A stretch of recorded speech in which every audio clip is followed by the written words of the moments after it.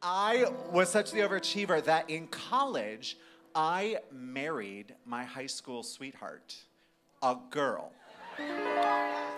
So I started dating my wife when we were 16 years old, and because I was actually the third grandchild of 8, which there were 4 boys in a row, I was constantly competing with my older 2 cousins for this aggressive masculinity that they teach to little boys in conservative towns. You know, the root of all evil in America.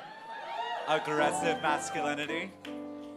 So I thought, sure, I'll play my card. I'll marry my high school sweetheart. She really should have known, though, okay? I mean, sure, I was lying. Yes, I was like, yeah, I'm totally straight. I'm totally straight.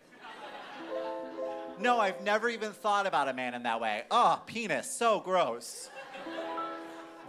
That's my Florida voice. So gross there, that penis.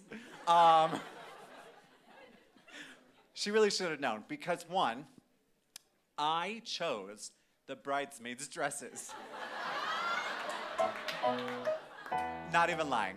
And they had these little detail right here, like it was a strapless. It was a strapless, and it had these 3 rows of pearls right here on the neckline. And she was looking at these dresses, and she was like, I really hate those pearls. I think I'm just gonna get the seamstress to take them off. And I was like, over my dead body. That's the most interesting thing on this dress.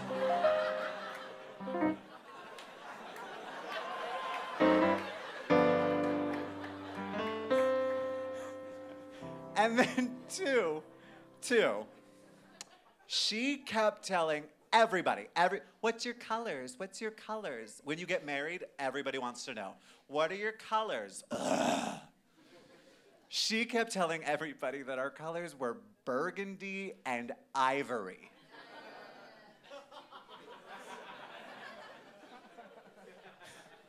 And I kept correcting her that they were Bordeaux and Champagne.